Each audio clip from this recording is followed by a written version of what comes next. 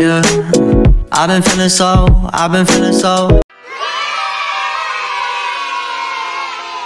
What's up guys, Heidi and welcome back to my channel. And first of all, thank you so much for each one of you for subscribing and watching my videos. That just means so much for me.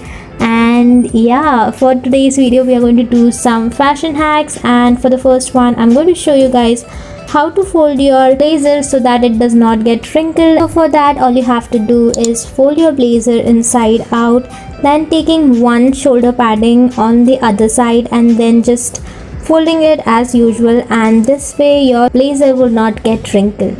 Does that ever happen to you that you had a nice meal and now your jeans button is not holding itself? So for that, all you guys have to do is find a rubber band, and then what we have to do is basically just take that rubber band and slide the rubber from your jeans button, and then from the buttonhole you're going to loop it and again just add it to your button, so that way it's like secure and you just get some extra room so that you can have a little more.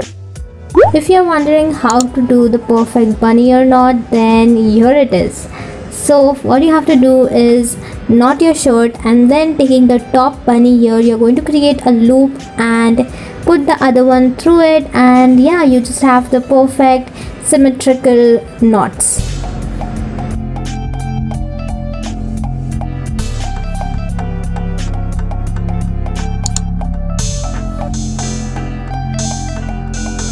If you're wondering how to get that vintagey vibe to your jeans without actually buying a new pair of jeans, then this hack is for you. So for that, all you have to do is make two folds of your jeans, and taking a bobby pin you're going to slide in between so that it's secure, and yeah, it's not going to move anywhere.